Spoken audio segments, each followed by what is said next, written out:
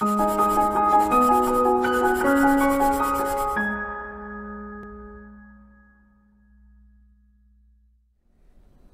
friends, welcome to ProTalent, and this is Nitin Parmar from ProTalent.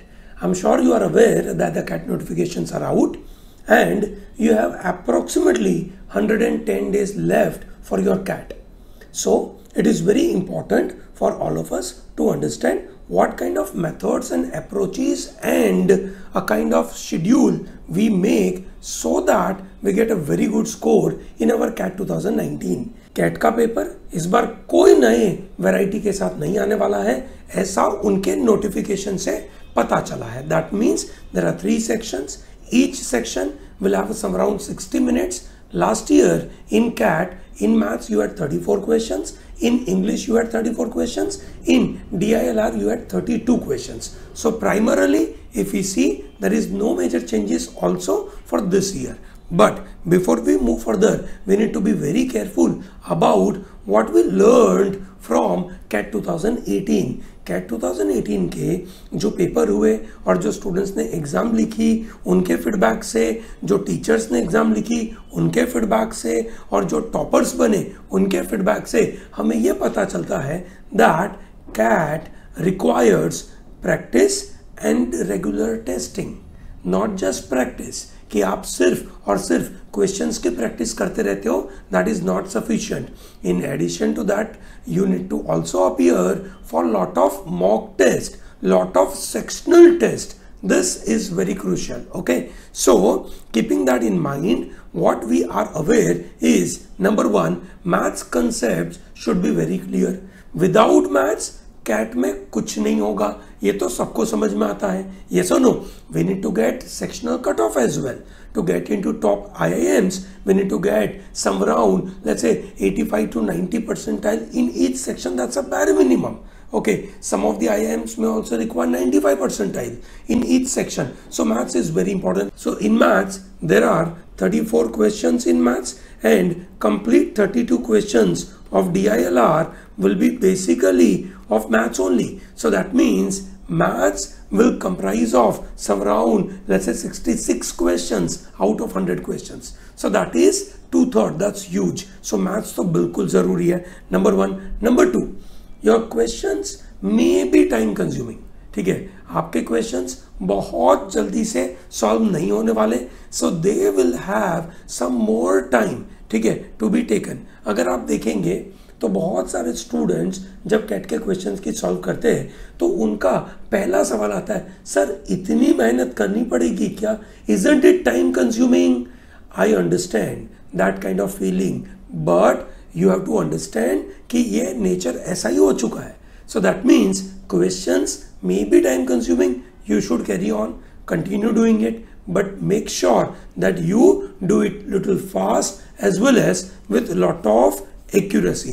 Speed and accuracy are going to play a very major role in your CAT. Okay, so अगर आपकी speed अच्छी नहीं है और आपकी accuracy भी अच्छी नहीं है तो प्रॉब्लम है. मेरा मानना है that 34 क्वेश्चन में से अगर कोई स्टूडेंट करीबन 27 से 28 क्वेश्चंस अटेम्प्ट करता है और उनमें से करीबन उसकी एक्यूरेसी का लेवल 90% है, सो बिल्कुल उसके लिए कहानी अच्छी हो जाएगी.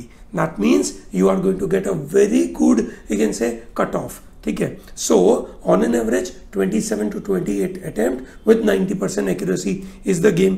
Another part you need to work upon is your critical reading habit. Remember, passive reading will not work. You will have to be active reader, and apart from that active reader you will develop critical thinking ability. ठीक है, आपको हर एक vocab कैसे use हो रहा है, contrast word में आकर क्या कहानी बदल रही है, ठीक है, ओपिनियन क्रिएट हो रहा है, फैक्ट क्रिएट हो रहा है. आपको एक पर्टिकुलर सब्जेक्ट का नॉलेज भी चाहिए. अगर आपके पास नॉलेज नहीं है, आप सिर्फ और सिर्फ आप सोचते हैं कि भाई मैं वोकैब, मतलब मैं जो रीडिंग पार्ट है उसको पढ़ के आंसर दे पाऊंगा, believe me it will be very difficult. ठीक है, you will have to develop familiarity. I am not expecting और कैट इज नॉट एक्सपेक्टिंग कि आपको काफ़ी इन डेप्थ नॉलेज हो, पर एटलीस्ट फेमिलियरिटी हो. With a familiarity you should be in a position to read a particular RC at a faster pace. उसकी जो nuances related questions create होते हैं उसके आप आंसर दे पाएंगे. And more importantly your vocab related knowledge will give you lot of advantage. So vocab, analytical capability और knowledge, ये तीन चीजें बहुत जरूरी है. Remember, RC is not merely RC. RC comes with your decision making skills. ठीक है, decision making skills require lot of knowledge, lot of analytical capability, and in two conflicting viewpoints you arrive at one particular decision. ये capability आपसे चाहिए और इसकी वजह से आपको इसके ऊपर काफ़ी ज़्यादा प्रैक्टिस करनी पड़ेगी. अगर आप प्रैक्टिस नहीं करेंगे, ठीक है, आप सोचेंगे कि भाई स्कूल में और कॉलेज में जिस तरीके का आरसी चलता था उसी तरीके से हम यहाँ पे कर पाएंगे, मेरा मानना है कि वो थोड़ी संभावना कम है. और आपने देखा ही होगा आरसी में आप फर्स्ट इसलिए जाते हैं क्योंकि आपका खुद का डिसीजन मेकिंग हुआ नहीं है. और डिसीजन मेकिंग में आप गलती क्या करते हैं, जब आप क्वेश्चन सॉल्व भी करते हैं तो आप आइडियली क्या करते हैं कि दो ऑप्शन में टिक कर देते हैं कि आपको लगता है कि दोनों बराबर है. But you are not forcing your self to reach to a conclusion कि बेटा यहाँ पे आपको कंक्लूजन पे जाना है. एंड एक तरीके से आपको वहाँ पे डिसीजन लेना है, एक तरीके से आपको एक सही आंसर पे पहुँचना है. और इसकी वजह से आपको वोकैब पे बहुत ध्यान देना पड़ेगा. ठीक है, so this is another important की take away from cat. English language is a sign क्वा नॉन. व्हाट इज साइन क्वा non? That means without which you can not get a very good score. In fact जो toppers होते हैं cat में, वो लोगों को लगता है कि इंग्लिश लैंग्वेज काफ़ी ईजी है. That means they are able to score very high marks in this section. So that means students have to get very high marks to compete and to reach to that top 1%. ठीक है, ये पूरी game हमें पहुंचने की है. That is top 1% में जाना, 99 परसेंटाइल लाना. ठीक है, ये गेम उस चीज पे जाने के लिए है. और इसके लिए you will have to understand that all areas are important और English is also very crucial. Another important part is your visual literacy turns out to be very critical support for this exam. ठीक है, आपको काफ़ी complex data दिए जाएंगे, आपको उसको analyse करना होगा. आपने देखा होगा you have 32 questions in DILR और आप देखेंगे 32 क्वेश्चन में से जनरली लोगों के करीबन 14, 15 या 16 क्वेश्चंस राइट होते हैं. They are not able to get even, let's say, 60-70% questions right. It is just 50% questions right. This is what I'm talking about. Top 1% of students. So that means you will have to develop a lot of effort for your DILR. Okay. And then comes your long sitting hours. ठीक है, ये exam 3 घंटे की है. 3 घंटा तो आपका exam का ड्यूरेशन है.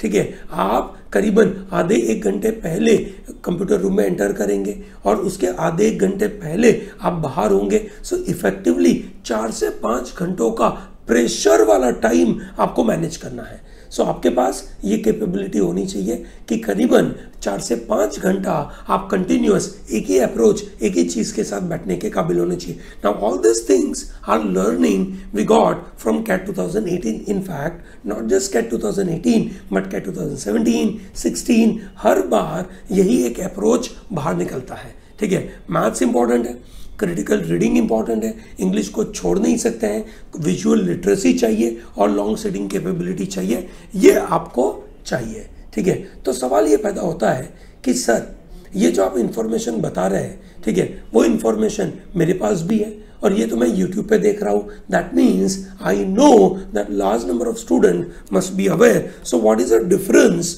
Between us and those top 1%?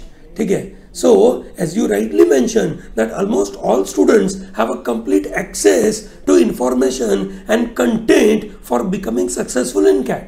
So what is so special in those top 1% of students? The difference is the level you bring on the exam day. That means आपने कितनी मेहनत करी है, आपने क्या अपने थॉट प्रोसेसेस को डेवलप करे है. ठीक है, आपने अपनी मेंटल एबिलिटी कितनी अच्छी डेवलप करी है. ठीक है, आप कितने अच्छे केपेबल होकर आए हैं. That is what the difference it makes. And more importantly, with all those, you can say, mental capability, with all your stamina, with all your understanding about various subjects, at the end of the day, on the D-day of your CAT, you'll have to perform. ठीक है, आप on paper बहुत अच्छे हो, बहुत सारे mock test देकर आए हैं, हर मॉक टेस्ट में आप अच्छा परफॉर्म कर रहे थे, but on the D day आपका परफॉर्मेंस मैटर करता है, नंबर 1. एंड नंबर 2, आपकी रेगुलर प्रैक्टिस ही आपको डी डे के परफॉर्मेंस के में तैयार करती है. आप इंडिविजुअली बहुत अच्छे केपेबल होंगे, पर आपको प्रैक्टिस के बगैर काम नहीं होना है. आपने देखा होगा वर्ल्ड कप के मैचेस, और वर्ल्ड कप के मैचेस में, ठीक है, on paper our team was wonderful, we had number 1 batsman, we had number 1 bowler, still we couldn't get the world cup. क्यों? On the D day we couldn't perform. जो भी कारण हुआ हो, ठीक है, बारिश हुई या कुछ भी हुआ, we couldn't perform, while the other teams could perform. ठीक है, और साथ में आपने ये भी देखा होगा कि ऐसे कुछ टीम्स थी जहां पर जिनकी स्टेमिना नहीं थी, जिनकी फिजिकल कैपेबिलिटी इतनी स्ट्रांग नहीं थी, जिनकी मेंटल कैपेबिलिटी स्ट्रांग नहीं थी. सो भैया बात ये है, टॉप 1% में पहुंचना है. सो आपको अपने आप को बदलना पड़ेगा, आपको अपने आप को कैपेबल बनाना पड़ेगा, आपको अपने आप को एक अच्छे लेवल तक लेकर जाना पड़ेगा. और यही डिफरेंस है, ठीक है, यही डिफरेंस है जो आपको गेन करना है, और यही डिफरेंस है जो आपके बाकी लोगों से आगे बढ़ाएगा. तो सर ये जो डिफरेंस है वो डिफरेंस मैं कैसे गेन करूं? सबसे पहली चीज डिफरेंस गेन करने के लिए एक मेंटल कैपेबिलिटी डेवलप करनी है. दैट 3 फैक्टर्स जो आपको ध्यान रखने हैं कैट के बारे में. Number 1, cat is a timed test. ठीक है, कैट शांति से क्वेश्चन सॉल्व करने का पेपर नहीं है. ठीक है, वो एक टाइम लिमिट में एग्जाम है. That means you will have to solve questions always in a specific time limit. अगर आप वो टाइम लिमिट में नहीं करते तो बुरी बात है. On an average you can keep 90 seconds और 120 seconds is a kind of time limit you should keep your self with. ठीक है, हर क्वेश्चन को आप ये टाइम लिमिट देकर काम कर सकते हैं. तो सबसे पहला दिमाग में ये डाल दीजिए कि ये टाइम टेस्ट है. नंबर 2, ठीक है, it is a computer based test. So that means you have a capability of reading on screen. Screen पे 3 घंटा पढ़ने की कैपेबिलिटी आपको डेवलप करनी पड़ेगी. स्क्रीन पे आपकी पढ़ने की कैपेबिलिटी और जो फोकस और कंसंट्रेशन लेवल है वो बहुत कम है. ठीक है, इनफैक्ट इतना कम है कि हमें लंबे लंबे रीडिंग अगर न्यूज़पेपर को हमें दे दे स्क्रीन पे पढ़ने के लिए तो हमें मज़ा नहीं आता है. ठीक है, हमें मज़ा आता है इन शॉर्ट पढ़ने में, जहाँ पे 2 या 3 लाइन में दुनिया खत्म. हमें लगता है कि सब समझ में आ गया. अच्छी बात है, हमारी कैपेबिलिटी 1 या 2 सेंटेंस पढ़ने की हुई है. हमें पढ़ना है करीबन 20 से 25 सेंटेंस, और 20-25 सेंटेंसेस को पढ़कर समझने की कैपेबिलिटी होनी चाहिए ऑन स्क्रीन. ठीक है, जहां पे हमारे पास कोई एनोटेट करने के लिए, मतलब कुछ लिखने के लिए सामान नहीं होगा, अंडरलाइन करने के लिए कुछ नहीं होगा. Will have to read it. Remember, reading में जो हमें लिखना होता है ना, जहाँ पे एनोटेट करना होता है, ऐसा जो हमारी एक आदत होती है, ठीक है, वो जो आदत है वो आदत बायोलॉजिकल फैक्टर के साथ कोई कनेक्टेड नहीं है. हम जो रीडिंग करते हैं ऑटोमेटिकली वो हमारी आंखें उस जगह पे फिक्सेट कर देते हैं. ठीक है, हमें कोई एक्सटर्नल सोर्स नहीं चाहिए चीजें फिक्स करने के लिए. सो biologically there is no trouble with any one of us. So that means आप जो स्क्रीन रीडिंग करते हैं उसमें आप अगर अंडरलाइन नहीं कर पाते तो there is no trouble, because biologically we are equipped with it. ठीक है, सो इसलिए कंप्यूटर बेस्ड टेस्ट की simple practice which is very important. ठीक है, and third factor which says that cat is a test of accuracy.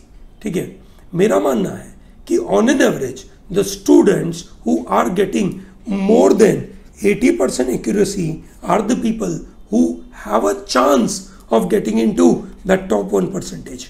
The people who are not getting accuracy of more than 80%, they will never be in a position to reach into that top 1%.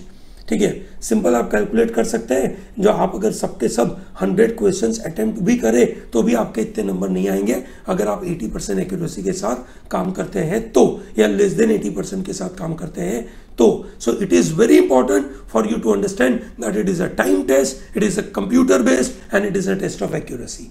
ठीक है, ये 3 चीजें अगर आपके दिमाग में घुस गई तो मेरा काम आसान है, आपको अगले कुछ पॉइंट में चीजें बताना कि कैट 2019 के लिए आपको क्या करना पड़ेगा.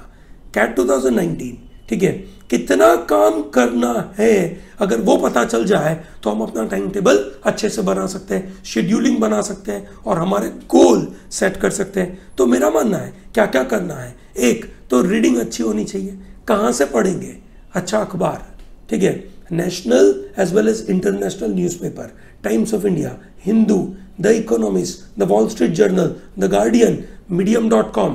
These are the kind of sources from where you can read. Okay, when I say newspaper, I don't mean national newspaper only.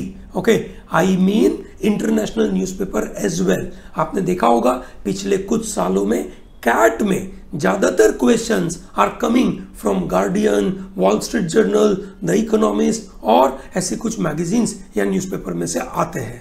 So this is on an average, I think 40 minutes is must for you to read.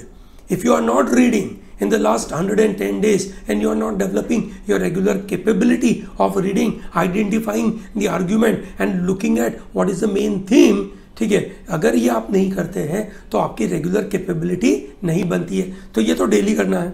ठीक है, साथ में आपको weekly एक math का topic करना है. अगर मैं एक रफ कैलकुलेट करूं तो मुझे पता है कि करीबन 17 to 20 टॉपिक्स है.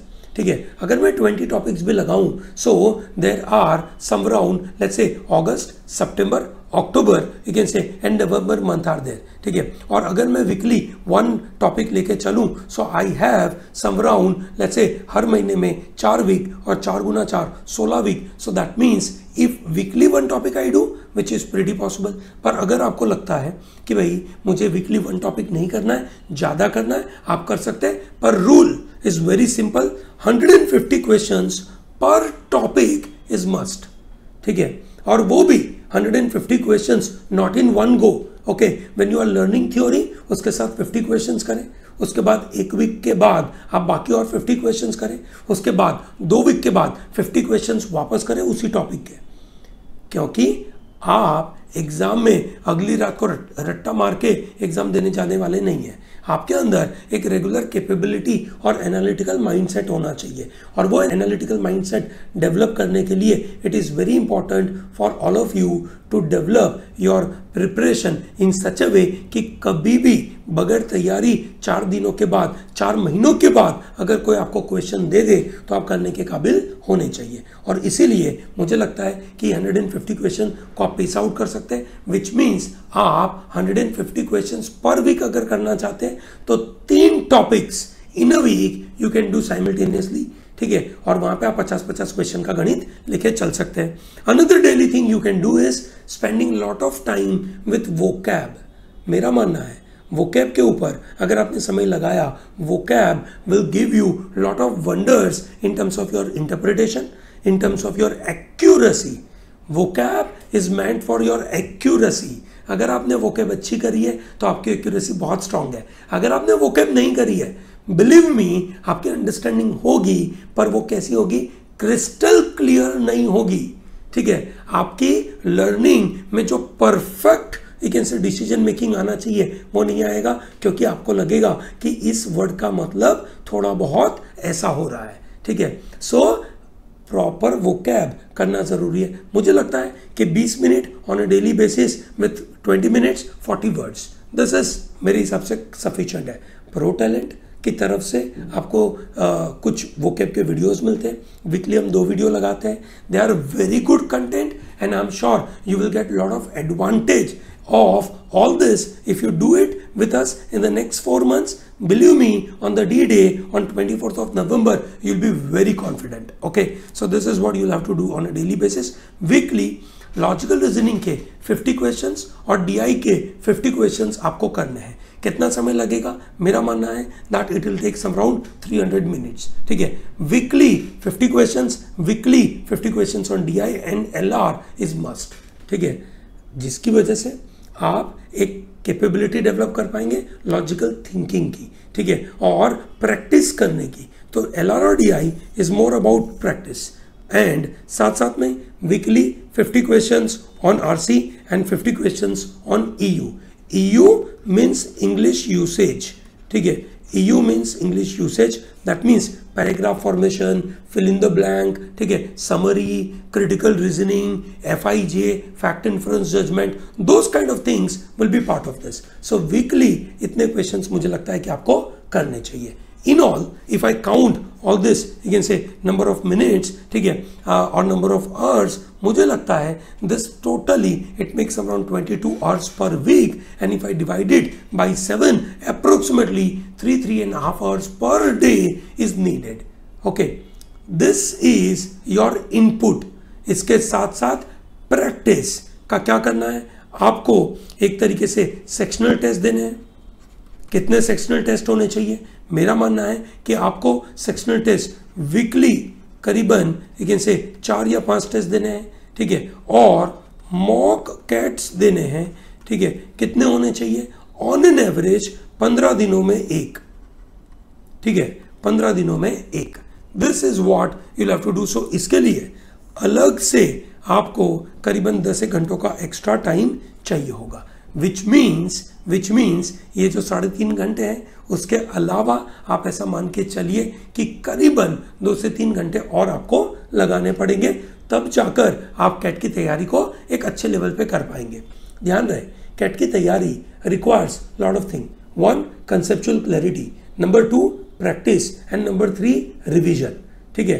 That is concept, practice and revision. जितने क्वेश्चंस आप अपने हाथों से सॉल्व करोगे और उसको याद रखेंगे, ठीक है, और उसी मेथड से आप दूसरी बार वो क्वेश्चंस अटेम्प्ट करेंगे ताकि रिवाइज करेंगे, तो आपको फायदा होगा, ठीक है। और अगर आप इस तरीके से रेगुलर अपना शेड्यूल बनाते हैं तो मेरा मानना है कि आपको कोई रोक नहीं पाएगा।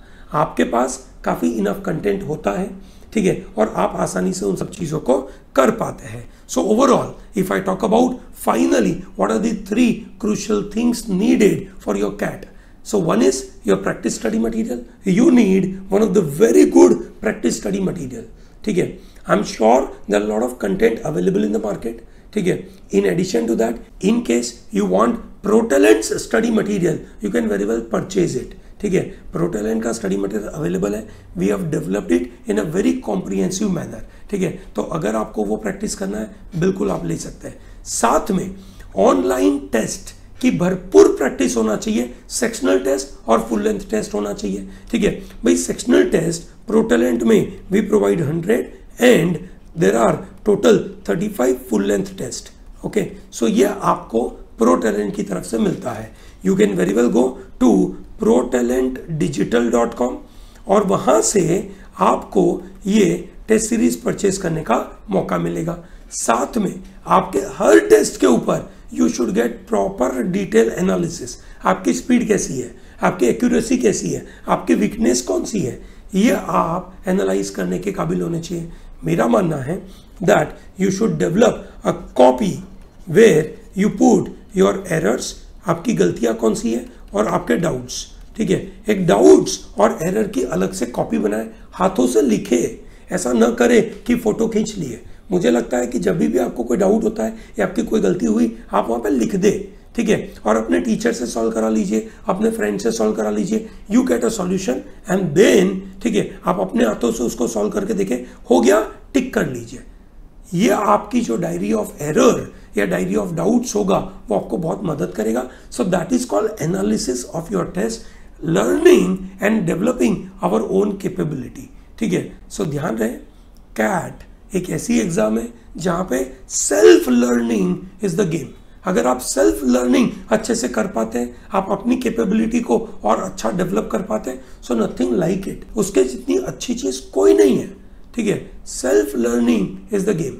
और वही बच्चे IIM जाते हैं, वही बच्चे टॉप 1% में होते हैं जो खुद की लर्निंग के ऊपर डिपेंड करते हैं। Okay, so I hope this particular video helps you to develop and put many perspective in your mind कि किस तरीके से मुझे आगे बढ़ना है. ठीक है, so my dear students, make sure that you put all your 100% for this particular season of CAT. Do not think कि अगले साल वापस देंगे. Think that you are going to crack this CAT in this year. ठीक है, with this 110 days in your hand, you should be in a position to do wonders whatever is your background. है ना, आपका कोई सा भी background हो, कितने भी दिन पहले आपने चालू किया हो, ठीक है, कोई फर्क नहीं पड़ेगा अभी. ठीक है, ऑब्वियसली आपने जो पहले मेहनत कर ली है, it will give you lot of advantage. But if someone is thinking from today and would like to appear for all these exams in a proper manner, I think this is really possible. ठीक है, so finally before I end, I'll give you a very simple tip, that is whatever the we can say questions and whatever the theory you have done, ठीक है, make sure that you revise it at least thrice. 3 बार आप revise कर लीजिए. ठीक है, short cat का success है.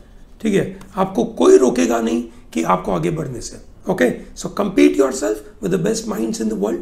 ठीक है, and make sure that you reach to the top of the CAT ladder and reach to the IIMs. That is your dream IIMs. Okay, thank you very much and all the best for your preparation.